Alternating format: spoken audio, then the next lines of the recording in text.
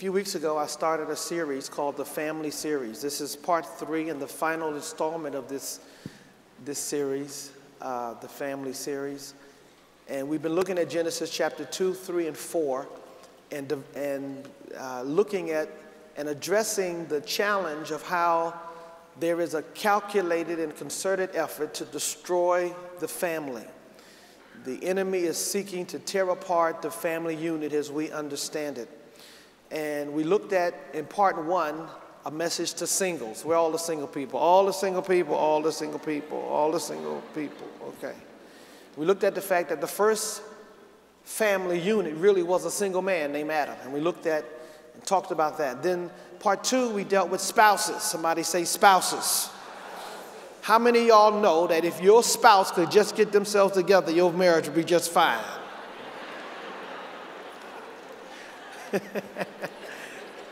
So we took a look at addressing the challenges that we have with spouses and the enemy's attempt to try to separate and bring damage to spouses. Thirdly, today, I want to look at the final part of this series, and we want to deal with the seed. Somebody say the seed. One more time, say the seed. Okay, all of y'all who didn't say seed, now can y'all say it this time? Say seed, seed. God is interested in the seed. I think it's important that you and I understand that when God does something for you and I, it is not really for us. When he blesses you with a job, blesses you with a home, blesses you with resources, it's not so much for you as much as it is for your seed. God is a generational God. He thinks generationally. He thinks long term. His interest is not just about the here and now. God is interested about the generations from now. He's concerned about your children and your grandchildren and your great-grandchildren. And so he sets up provisions and resources and opportunities, not so much for you as he does for your kids. And so he's interested in the seed. And so there is an effort of the enemy to try to mess up and destroy the seed. The devil wants your children. He wants to kill your seed. He wants to mess up your grandkids. He wants to bring drama and pain. And our desire today is to speak to this matter and try to get us on the page of understanding the importance and the value of the seed. And so with that in mind, I wanted to take a look in chapter 4 at the seeds of Adam and Eve, which is Cain and Abel. And here we have in this chapter and in this section of scripture some insight that I want to talk about for a few moments. I want to begin by my first point, which is this. I want to lay out the first point, that our seed has a dynamic purpose. Our seed has a dynamic purpose. Your seed has an assignment. Your seed has a purpose. They're not just a result of mom and daddy getting together. It's not simply the result of an encounter between a man and a woman. When you have a child, there's an assignment behind the life of that child. And we see two particular purposes that I want to lay out very quickly. The first one is in verse number, I want to look at verse number 25 and 26. Well, let's look at verse 26. And it says, and as for Seth, well, let's look at verse 25. And Adam knew his wife again, and she bore a son and named him Seth. For God had appointed another seed for me instead of Abel, whom Cain killed. Verse 26. And as for Seth, to him also a son was born, and he named him Enosh. Then men began to call on the name of the Lord. God-given assignment. Our seed has the assignment of calling on the name of the Lord. The God wants our children to reach a component of life, an element of life where they're calling on the name of God. Now, what does that mean? It means that wherever you are in God today, wherever you are in life today, God wants your children to get so much further than where you are in life. Now, I find this interesting that the Bible says in verse 26 that men began to call on the name of the Lord. What about Adam and Eve? What about Cain and Abel? All of them had relationships with God, but it wasn't until verse 26 that God says, then men began to call on the name of the Lord. It was not until verse 26. What is the essence here? The essence is that he says it is at that point that men begin to call on the name of the Lord. And whenever you say the name of the Lord is always a reflection of the character of God. Whenever you use God's name, his name is always ascribed to describe something about his character. And so here's what he is saying. It is at that point that man transitioned to a place where they can now assign character to God, and they can now sense and see the makeup of the nature of God. You see, some of us, the nature of our relationship with God is so limited and so small that all we think is that God is some invisible bellhop to whom we let him know what our problems are, and he comes and solves our problems, and that's all there is. But there's so much more to the makeup of who God is. He's more than just a bellhop for you. There's a lot about the character and makeup of God. He's omnipresent. He's omniscient. He's all-knowing. He's everywhere at the same time. He's a God who sanctifies. He's a God that heals. He's Jehovah Rapha, the God to heal. He's Jehovah Rapha. He's Jehovah Jireh, the God who provides. There's so much to the nature of God. And what we begin to learn, I see in this text, that now, by the time we get to verse 26, now men begin to call on the name of the nature of God. I want my kids to be much further down the road with God than I am. I want them to know more about God than I know about God. I want them to achieve more. I want them to reach more. I want their depth and the breadth of their relationship with God to be more than mine. So your children have an assignment and a dynamic purpose to call on God, to get to a place that's much deeper in God than you and I can achieve. Then there's a second assignment that God says about kids. Let's go to chapter 3. A second purpose for him, chapter 3, and I want to read verse 14 and 15. Verse 14 says, So the Lord said to the serpent. Now remember, this is in chapter 3 when the devil through a serpent tempted Eve and she sinned, and now God speaks to the serpent. Verse 14, so the Lord God said to the serpent, because you've done this, you are cursed more than all cattle and more than every beast of the field. On your belly you shall go, and you shall eat dust all the days of your life. Verse 15. Here's God talking, and I will put enmity between you and the woman, and between your seed and her seed. He shall bruise your head, and you shall bruise his heel. Here's what it's saying. God is saying that I'm going to put a division between your seed, Satan, and the seed of the woman, and her seed is going to bruise your head, and you'll just simply be able to tap the heel. But her seed is going to bruise your head. This is a scripture that is prophetic about Jesus. It is saying that Jesus is going to come along and bruise the heel, bruise the head of Satan, and the devil can just be able to just touch the heel, but Jesus is going to be able to smash the head. But it's not only about Jesus, it's also about our children. God is saying, I have an assignment for your kids to bring damage to the kingdom of the devil. Oh, I can't get no amen on that point right there. Let me tell you what I'm excited about. I'm excited that in this camp, God is raising up young men and young ladies who are on fire for the things of God. They're chasing after God. They're pursuing God. They're not walking around with their pants down, drug up off their butts. They're not, all of the young people ain't getting pregnant before they're married. All the young people are not strung out on drugs. There are some young people that are on fire and passionate about the things of God. Come on and give the Lord a praise about that.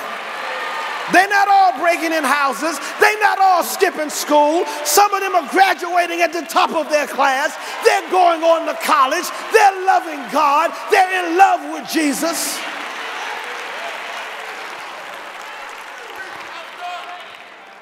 They're accomplishing some significant things. Last Sunday, Easter Sunday, 294 people made a decision for Jesus.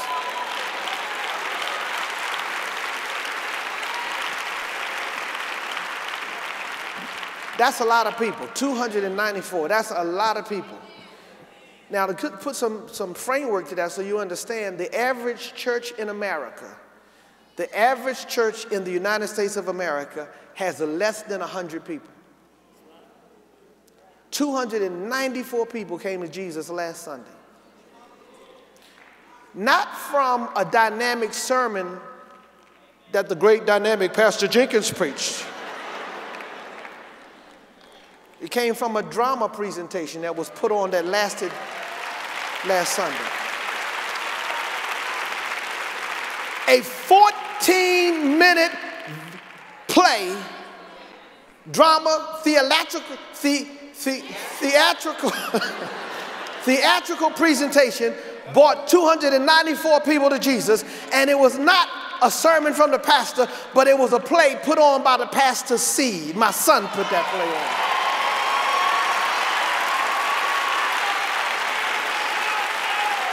Oh, come on and give God some praise up in this camp. Look at here, get ready. If God can do it through my seed, guess what he might do through your seed? Somebody high five your neighbor, say, God's gonna use my seed. They might be giving me drama today, but God's gonna do something through my seed. They might be bad right now, but God's gonna do something through my seed.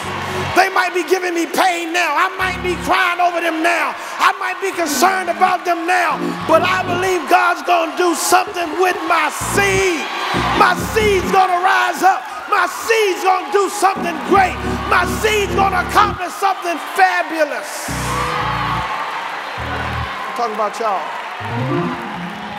I'm gonna need y'all to show a little bit more excitement, because I'm talking about y'all. Y'all are the head and not the tail. You're going to be up and not down. You're not going to be strung out on drugs. You're not going to sell your bodies on the streets. You're going to be presidents of corporations. You're going to be doctors and lawyers and preachers and pastors and politicians, and you're going to be great men and women of God. I decree it, I declare it, I say it, I promote it, I pronounce it over your lives.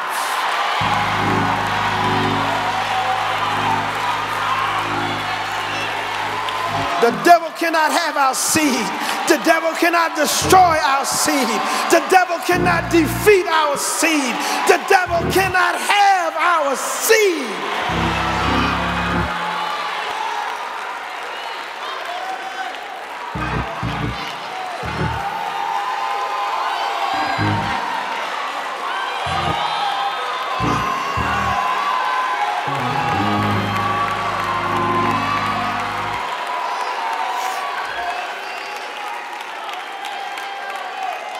Hallelujah. Somebody ought to get excited about that. I know you might not see it now, but it does not yet appear what they shall be. But when Christ appears, when they see Jesus for who he is, they shall be elevated. They shall come up. They shall be promoted. Hey!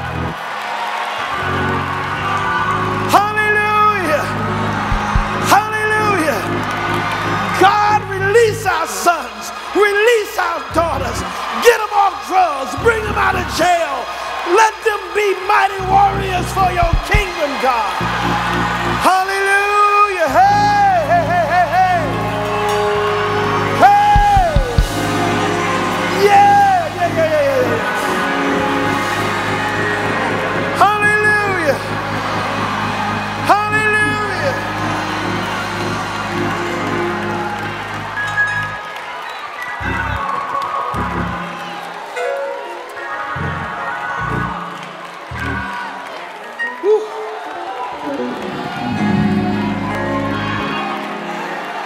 Can I just simmer right here for just a moment? Can we hang out right here? And can we just praise God for what our sons and daughters will be? Can we give him credit ahead of time? Ahead of time. Hey, ahead of time. Hallelujah, God. Raise them up, God. Let them fulfill their purpose. Let them reach their destiny. Let them be what you're calling them to be. Hey, hey.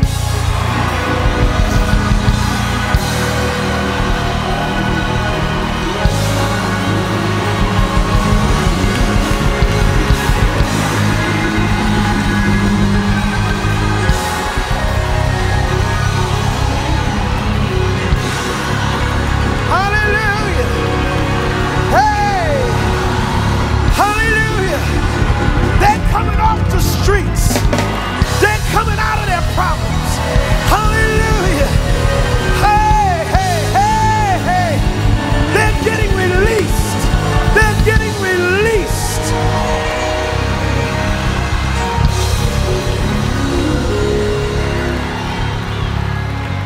Hallelujah.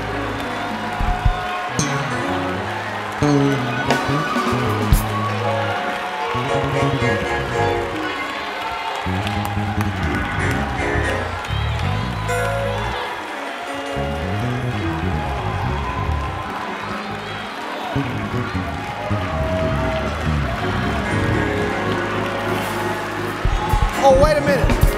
Here's what the Bible says. It says, train up a child in the way he should go. And when he is old, he won't depart. Now, they might stray, but if you put the right thing in them, they coming back. Somebody say, they coming back. They're coming back. They're coming back.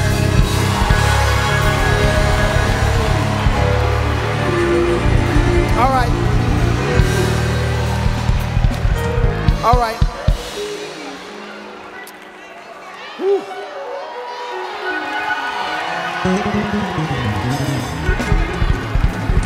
Somebody better go ahead and praise him for a baby that ain't even been born yet. Hallelujah.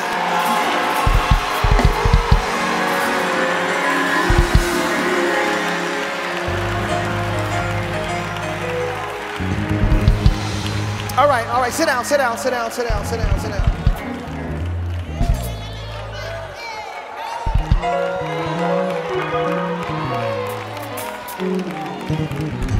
Now, your seed has a purpose. Matter of fact, Psalm 127 says, they will speak with the enemies in the gates. At the gate. I know you don't believe this, but at the gate, the gate represents where the strength of the enemy is. God says your seed is going to speak to the enemy at the gate. God's raising up a generation of young people who are going to be able to challenge the best that the devil has to offer. Woo! That's your sons, that's your daughters that will speak with the enemy at the gate.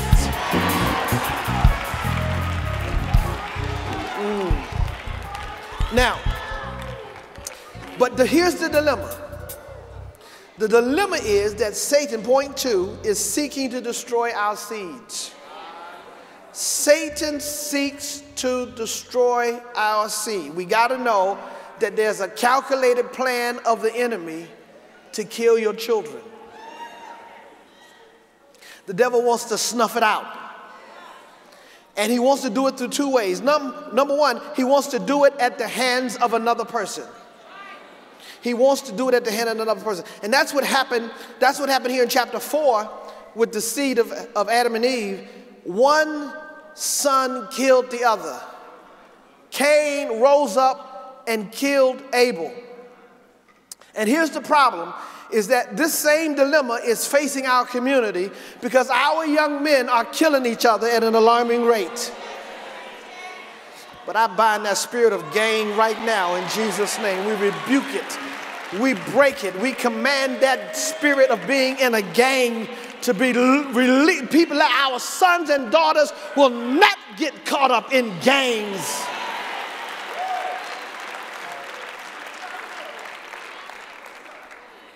Hallelujah. The devil wants to kill them at the hands of another. And often they're killing them over stuff that doesn't matter. Clothes and shoes and jackets and drugs and women and men and being disrespected. And our sons and daughters are taking out life senselessly. It's not strangers, it's people they have relationships with. Cain and Abel went out in the field and they were talking, and the anger in Cain rose up and slew his brother.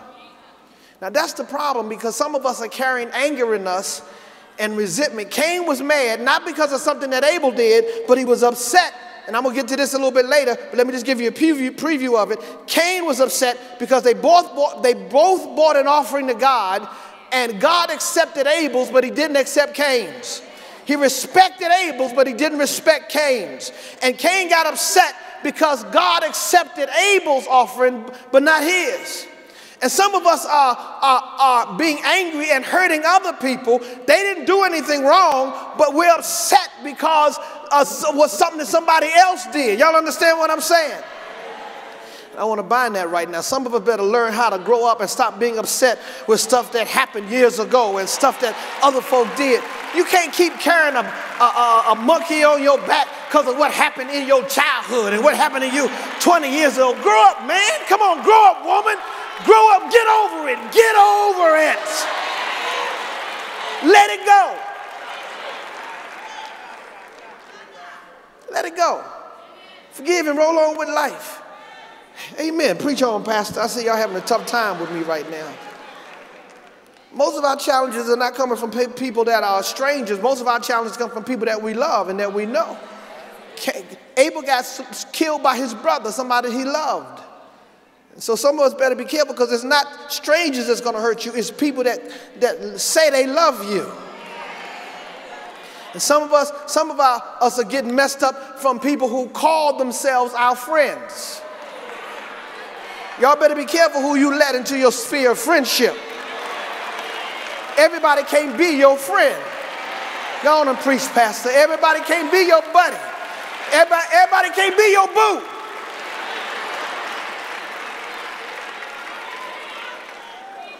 Now, I don't have Facebook. Is that it? Am I getting it right? I want to call it face page. It's not face page. It's Facebook. I don't have Facebook or MySpace or any of that. But I keep getting these invitations. So-and-so wants to be your friend. Will you accept so-and-so to be your friend? Do you accept or decline? Some of y'all need to be declining. Y'all need to be hitting a decline button. Y'all ain't got to say nothing. I'm going to go ahead and preach this thing. Some of y'all need to be declining some people in your life. Some of y'all need to be getting some folk out of your life. You need to evaluate who you're going to let be your friend, because everybody who wants to be your friend is not good for you. Woo, preach on, Pastor. High five your neighbor. Say, everybody ain't good for you. You better evaluate. You better scope them out. You better check them out. You better see what direction they're headed in. You better find out what their focus is. What's their passion? What's their interest? Who else do they hang out with? You better find out before you let somebody be your friend who they is.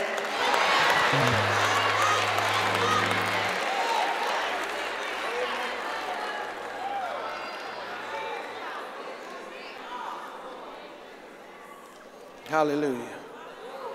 Some of our seeds are getting messed up by so-called friends, and some of our seeds are getting messed up by abusive parents.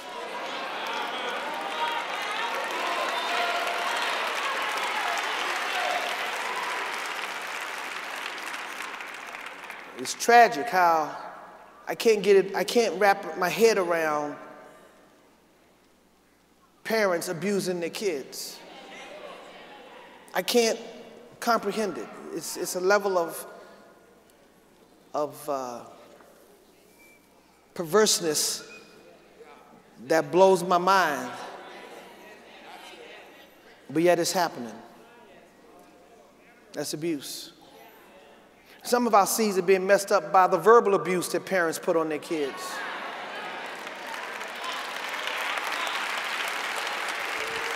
You better be careful what you say to your kids, because you're speaking either life or death over them. I like that song that Myron sung. I like what he said. You can speak life over them, or you can speak death over them. You stop speaking negative to your kids. Stop downing them and dogging them, and you ain't gonna never be nothing, and your daddy wasn't nothing, and you ain't gonna never be nothing. Shut up. If you can't speak hope, if you can't speak victory, if you can't speak promising things over them, shut your mouth.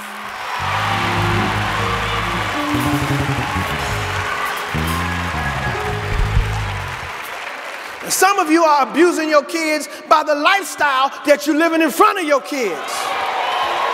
Oh, y'all ain't got to say nothing. Your lifestyle is abusing them. You coming in and out of the house. You running men through your house. You running women through your house. You drinking and smoking and lying and cussing. You are abusing your kids yourself.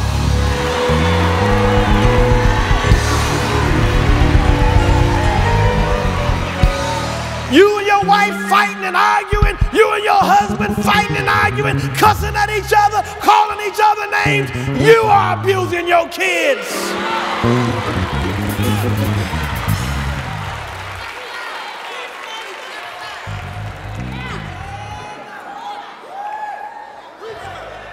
Y'all done made me mad now.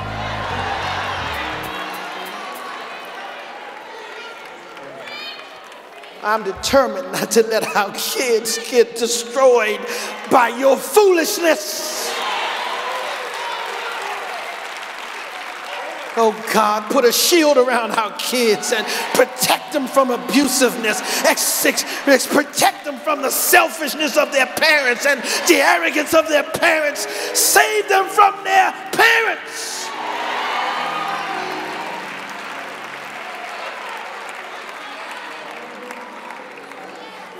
Hallelujah. Give the Lord a shout with me. Pray. Say, yes, God.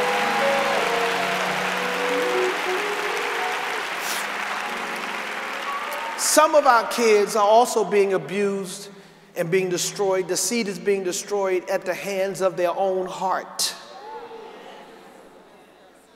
Some of the seeds are being destroyed by their own hearts. What do you mean, Pastor? Look at the text with me for a moment. Look at verse 3.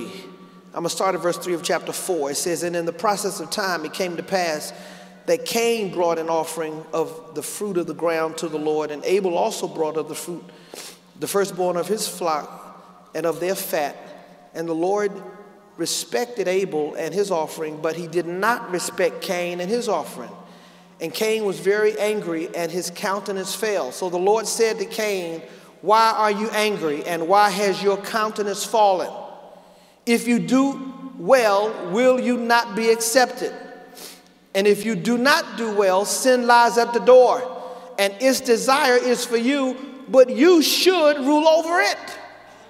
Now I want you to get the picture here, because Cain and Abel have both offered an offering to God. God accepted Abel's, but not Cain's. Cain gets upset, he gets mad, and so something enters into his heart. His heart becomes corrupted.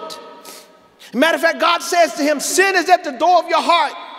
And what is happening in our culture today is the seed is getting messed up because sin is being allowed to enter into the heart of our seeds. God said to Cain, you have the opportunity to do well. You have the opportunity to do well. It says right here in verse 7, if you do well, will you not be accepted? And it would be great. Listen, here's the deal. Cain and Abel are in a situation and they offer something to God. They offer an offering to God. Cain is not accepted. He gets something in his heart. He gets mad. He gets upset. He gets angry. There's a level of angry and his countenance has fallen. And listen to this. God speaks to Cain about his heart. Now this is important. If you don't remember nothing else I say, hear this. God dealt with what was in Cain's heart. Let me tell you something. Before you sin, God always deals with what's in your heart. He will speak to you about it. He'll challenge you about it. Before you go down that road of sin, God will begin to talk to you about it. And it's up to you as to what you do about the challenge that God puts in front of you about what's in your heart, or what's lying at the door of your heart. God challenged him. God spoke to him. And here's the drama. He never allowed what God spoke to him he never dealt with it. How do you know that, Pastor? Because in the very next verse, verse 8, it says, Cain talked with Abel, his brother, and it came to pass when they were in the field that Cain rose up against Abel, his brother, and killed him. It means that God spoke to him about what was in his heart, and he refused to deal with it. Now, here's the problem. Here's what I'm sick of. I'm sick of grown people who should be over the drama in their life, over the pain, and be dealing with the stuff that God deals with them about, but they blow right on past what God says to you and keep on making excuses to allow stuff to remain in your heart.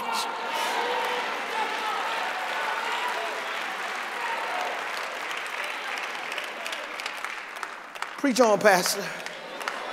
Y'all shouldn't have came to this service because I'm going to take my time.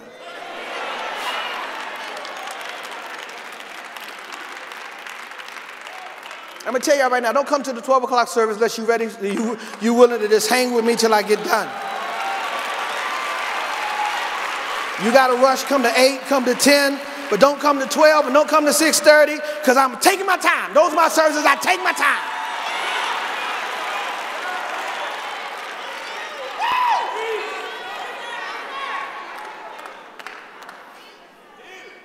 Now here's the thing.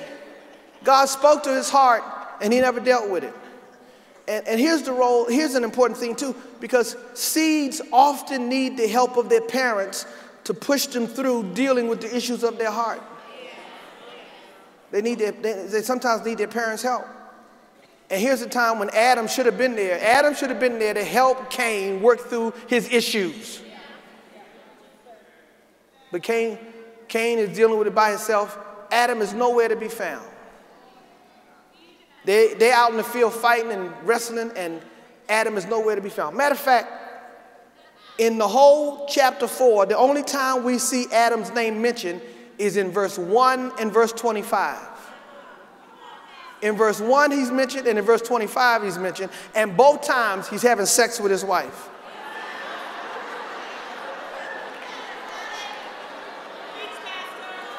Go ahead, y'all don't believe it, go ahead, read it. It's in there, go ahead, read it. Brothers, you are more than a seed dropper.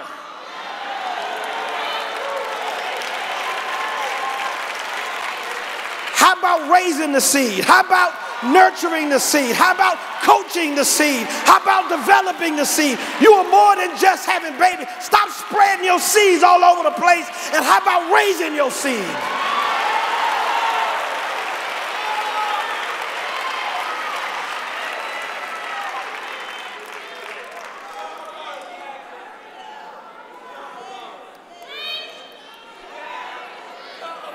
Hallelujah. Y'all got my first 2 points? Let me give you my third and final point. Our seed need God's truth. The seed need God's truth. Our seeds need to understand and comprehend God's truth that are mentioned here in the passage. There's several mentioned. What's the first thing? The first thing that our seed needs to know is that God does have requirements for worship. God does have requirements for worship. Say that. God has requirements for worship. Now listen, look at this. I want you to see this real quick. Again, if you don't hear nothing else I say, hear this. This is the second thing I want you to hear if you don't hear nothing else I say. Cain brought, matter of fact, in verse number 3, in the process of time, it came to pass that Cain brought an offering of the fruit of the ground to the Lord. Cain was a tiller of the field, and he brought to God an offering from the fruit of the ground. Verse 4 says, Abel also brought of the firstborn of his flock and of their fat. Abel was a keeper of sheep.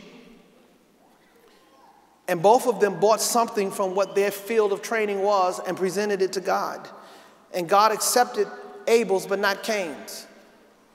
And the question is, why did God accept Abel's but not Cain's? Matter of fact, here's what, look at verse number, matter of fact, it says right here in verse number 4, it says in the latter part, it says, and the Lord respected Abel and his offering, but he did not respect Cain and his offering. He uses the word respected. And what does the word respect mean? It means, it's a Hebrew word that means God was amazed, bewildered. He looked in a state of shock. God was amazed at what Abel brought, but he was not amazed at what Cain brought. What is the distinction? What is the difference? I'm glad you asked the question. Because in verse 4, Abel brought of the firstborn of the flock and of their fat. When Abel brought an offering to God, he went to his sheep and he bought the best. He bought the fattest. He didn't bring some diseased sheep. He didn't bring no crippled sheep. He didn't bring no spotted sheep. He bought the best he could find. He bought the best that he had. But Cain, on the other hand, it says he brought an offering. And the word offering in the Hebrew means he brought a donation.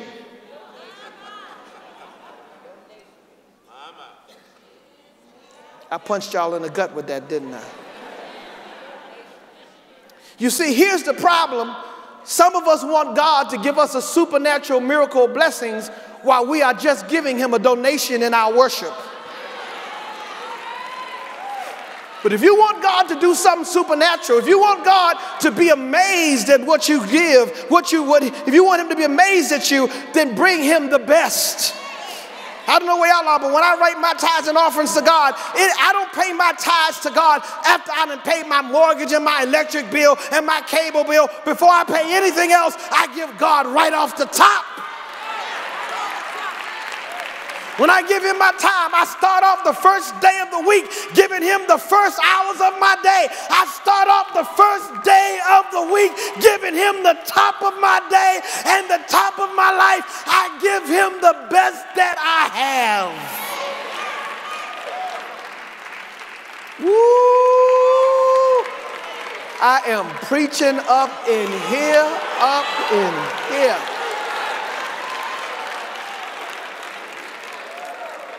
Some of y'all have been giving God a donation. You're throwing in the 12 o'clock service just to say. You throw in a $5 bill and think God ought to be happy. Cain's offering was rejected because it was not the best that he had. Abel's was accepted because he picked the juiciest, best, first, most valuable thing he had and brought it to God and said, here. You ought to give God your best, because when we needed a Savior and we needed salvation and we needed deliverance, God didn't send no angel. He didn't send no second best. He sent the best that he had. For God so loved the world that he gave his only begotten Son, that whosoever believeth in him should not perish, but they shall have everlasting life. He gave us his only begotten Son. Somebody give God a praise for that.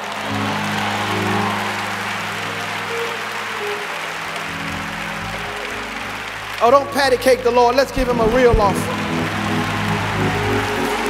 Hallelujah. As a matter of fact, what Abel offered God required the shedding of some blood. And when you give something to God, you ought to give something to God that you feel it when you give it. You ought to, matter of fact, our practice in our life ought to be, incorporate this into your life, that you have to think about whether you want to give really. Do I really want to give God all of that? That's what your offering ought to be. Do I want to go all that way? Do I want to give him all that money? Do I want to give him that much time? Do I want to give him that much energy? Do I want to give him that part of my gifting? You ought to have to think about it. If you can give it and you don't feel it, then you ain't giving anything. When you bring it to God, David said, I will not present something to God that has not cost me something. Woo! I wish I had a praying crowd with me today, that we ought to bring our offering to God and it ought to cost us something. Somebody tell your neighbor, it ought to cost you something. Tell him on the other side, it ought to cost you something. It ought to cost you some time. It ought to cost you where you feel it in your heart. It ought to cause you to have to step back and think about it.